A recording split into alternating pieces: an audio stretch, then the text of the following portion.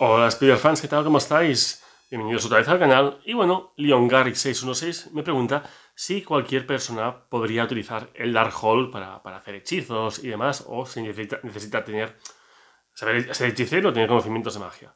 A ver, cualquier persona puede leer el Darkhold, porque incluso hemos visto alguna saga en que personajes se han visto influenciados por este debido pues, a leer parte del libro. Pero solo los hechiceros, los magos, los que tienen conocimientos de magia pueden hacer un uso real de este objeto, de este libro de magia oscura, debido a que necesitan pues, estos conocimientos pues, para poder aplicar pues, lo que pone allí.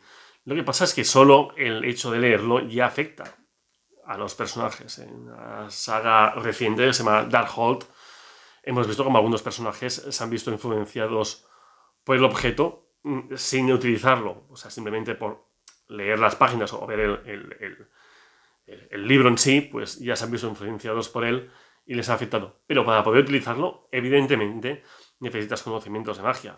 Como dijeras, vale, voy a hacer trucos del Doctor Extraño, vale, puedo saber las palabras, pero si no tengo ese conocimiento no puedo hacer hechizos.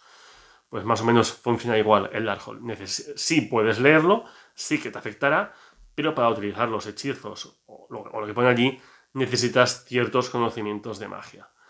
¿De acuerdo? Pues esa es la respuesta. Necesitas saber algo de magia para hacer servir el Darkhold, pero te va a afectar, lo leas sabiendo magia o no. ¿De acuerdo? Pues así funciona el Darkhold, un libro que ya hemos visto pues, en el Doctor Extraño y el Multiverso de la Locura, en la serie de WandaVision, o claro está en los cómics de Marvel. Pues nada, si queréis saber otras cosas sobre Marvel, Spider-Man o lo que sea, dejadme aquí cualquier pregunta, cualquier comentario sobre el canal, que yo agradezco cualquier sugerencia, y por favor dame un like, suscribiros y saludos arácnidos. Hasta la próxima.